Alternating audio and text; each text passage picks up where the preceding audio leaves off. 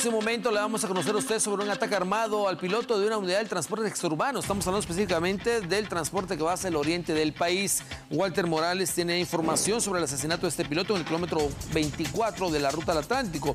Esta ruta es la que va hacia Jalapa, Unidos Jalapaneco. Adelante, Walter.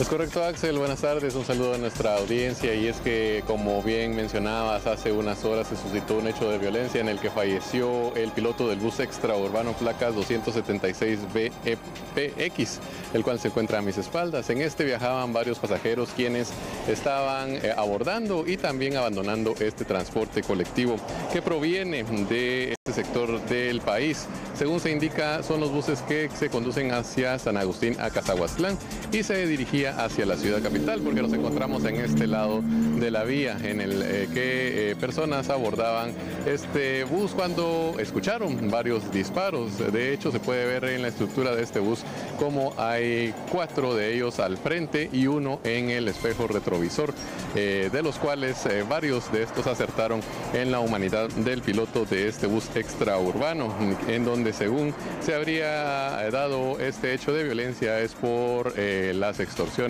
de las que son víctimas los transportistas, y en esta ocasión no fue la excepción. Ya se identificó a la víctima de este hecho de violencia como Luis Fernando Agustín Valiente, de 41 años de edad, cuyo cuerpo yace ya a la par del autobús en el que él trabajaba como piloto cotidianamente. Ya esto es parte de la diligencia que el Ministerio Público realizó. Se logró todos los peritajes de rigor, se extrajo su cuerpo de la cabina de este bus extraurbano y se ha identificado y tomado las huellas dactilares, se ha recogido también las versiones de personas que se encontraban en este hecho de violencia, y también entonces se está preparando para levantar su cuerpo y trasladarlo a la morgue de INASIF y posteriormente movilizar este bus extraurbano del sector. No presenta ninguna dificultad para el tráfico de vehículos que provienen del Atlántico hacia la ciudad capital, por lo que el tránsito, como usted puede observar en las imágenes de mi compañero, se están dando de manera expedita. Robin Juárez presenta las imágenes de este sector de la ciudad capital que conduce hacia otros destinos. Estamos abajo de una pasarela en la cual muchas personas utilizan para poder abordar este bus y retornar a la ciudad capital. De centro a norte es que parten estos buses y se dirigen hacia San Agustín a Cazahuastlán, según la información que brindaban bomberos voluntarios anteriormente. Ellos fueron los que cubrieron esta emergencia y arribaron a este lugar tratando de establecer el estado de este piloto de bus, que, como indicábamos, es Luis Fernando Agustín Valiente, de 41 años de edad, quien murió de manera trágica posterior a que hombres, según las versiones, a bordo de un vehículo que no se ha logrado establecer, dispararon en su contra y salieron huyendo rumbo hacia la ciudad capital, según las versiones preliminares. Es de esta cuenta que se da la actualización de este hecho de violencia que deja el luto a una familia más de pilotos, en este caso de bus extraurbano, quienes se ven asediados, según los testimonios que se han podido recabar, por extorsionistas. Es parte del reporte que tenemos, Axel, de esta lamentable situación. En estos sectores se localizan algunas cámaras de videovigilancia, como se ve en cualquier pasarela, por lo que los agentes del Ministerio Público, los elementos de la Policía Nacional Civil, ya estarán realizando el trabajo posterior de recabar cualquier evidencia que se pueda tener en este sector en el que se dio este hecho armado. Con este reporte retorno al set principal con mayor información de lo que ocurre durante la jornada de este día.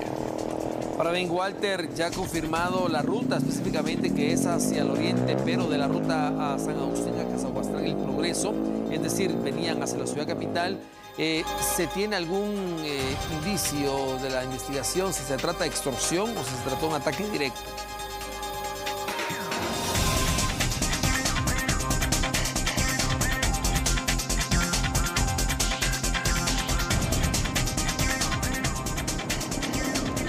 Así es, Axel, de momento se tiene esta versión preliminar de que sería por el delito de extorsión que sujetos armados provocaron este atentado en contra del piloto de este bus. Según las versiones es porque no se ha pagado la extorsión que se acrecienta en esta época de Cuaresma y que lamentablemente los extorsionistas hacen toda clase de actos intimidatorios y en este caso llegar al extremo de cobrar con la vida de algún piloto de bus extraurbano el hecho de que no se hace el pago de esta extorsión.